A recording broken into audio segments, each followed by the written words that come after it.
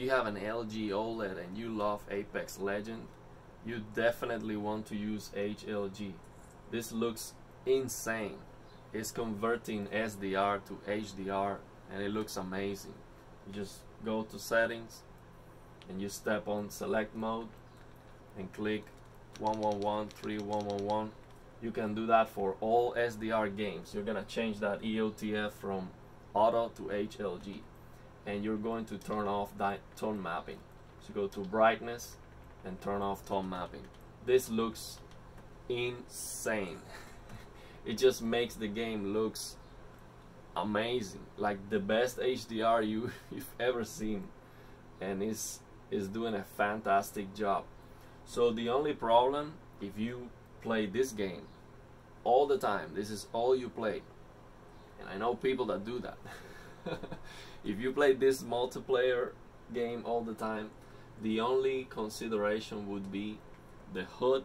It is very bright.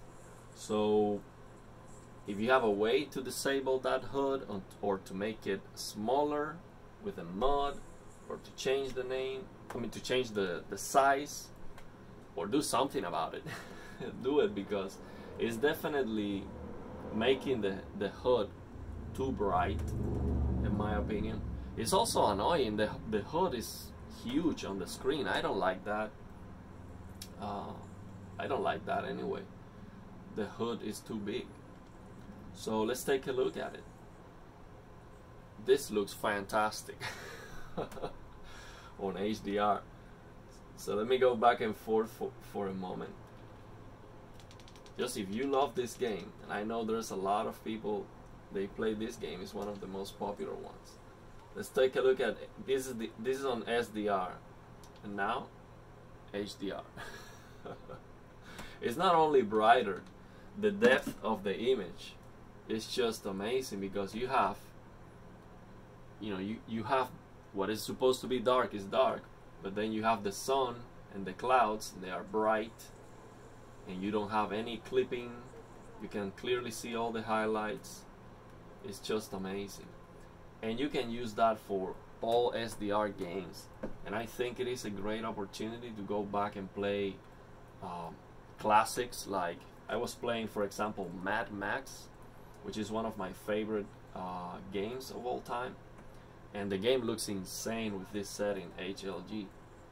So having that option with these LG OLEDs, I think it is a big deal, because most games are on SDR. So you have most games on SDR, and you have a way to actually get an HDR experience. It is a conversion, it's not true HDR, but it's so good that I am doing a comparison series on this channel. And on my comparisons, when I see a bad HDR implementation, HLG, this option, is just a no-brainer. It works well all the time. It just works well. Sometimes, it's to be expected that HDR10 is better, but sometimes it is not. So that sun, for example, is not very impactful on this game. There are other games that the sun is a lot more impactful. I think on this one, that's like 300-400 nits. Not impressive at all. For some reason, it's not making that sun pop, but everything else just look amazing. Like this is dark on the shadows. It is not bright everywhere. So I really love it. This is amazing. Also, the colors are popping beautifully, and you need to change the colors on this SDR to HDR conversion. You need to change the colors to native. The color gamut needs to be on native, because on SDR the standard is Rec 709. So when you are on HDR, HDR is mastered on DCI-P3 or bigger color space. You don't master HDR on Rec 709. So if you are converting from SDR to HDR, you also need to convert the colors. So you need to change this color gamut to native, and I do a native saturation 50. That's what I like, and that's how I match my plasma TV, and warm 50. And to learn how to change that color gamut, I have a video. I'm gonna post a link on the description. you use the color control app to change that color gamut when you're using game optimizer mode, PC mode.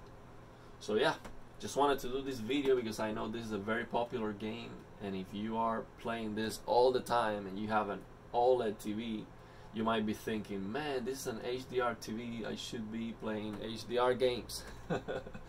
So if you're playing this all the time and it's on SDR, you're kind of missing out.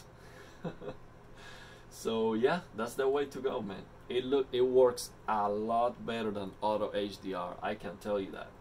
A lot better than auto HDR from Windows, and I would bet it is also a lot better than the auto HDR from the consoles, because this is a conversion that the TV is doing based on the TV's capabilities. So you know, Windows and the consoles, they don't know exactly what's going on with the TV.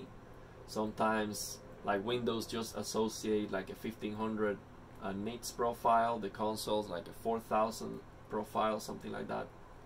So this is a lot better for sure. Even if you have Windows with the TV on 800 nits, which I have, it doesn't work as near, I mean not even close to this option. So yeah, try it out and let me know how you like that. It works for everything, every single game. So I will continue my HLG to HDR comparison series. I just wanted to make this quick video because this is a very popular game. So also Fortnite, you can try it on Fortnite. I'm also gonna do a video about it because I think it is transformative. Fortnite, it just looks amazing like this game.